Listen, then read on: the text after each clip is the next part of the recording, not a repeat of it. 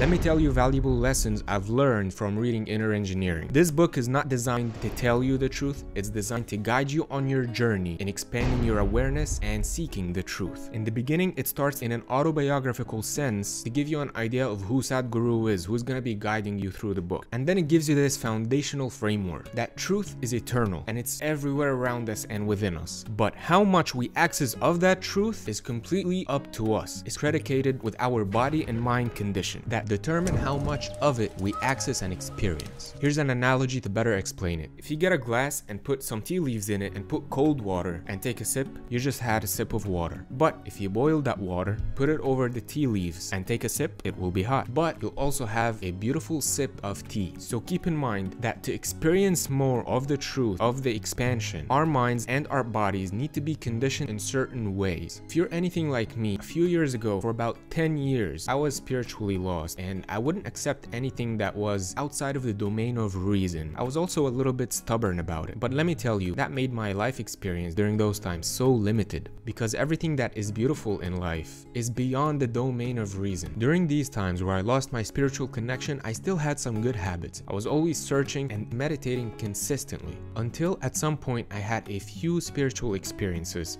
that allowed me to get back on track. I was able to feel inner peace again and the ease that I had lost. To leave you with a guiding tip, if you've ever been happy a moment in your life before and now you're not as happy as you were, you're selling yourself short. And whichever the happiest that you have been should be your standard. You can never go lower than that. I remember I used to look at old pictures of mine and choose the ones where I looked most happy and try to reverse engineer that emotion, analyze what was my environment, who was I hanging out with at the time, what were the activities I was doing in that time period, so I can apply it in my present moment. So a simple tip to support us on our journey is to maintain that pleasantness within us. The happiest you have been before should be your new standard, or more, but not less. Let me know what you think in the comments and see you in the next video.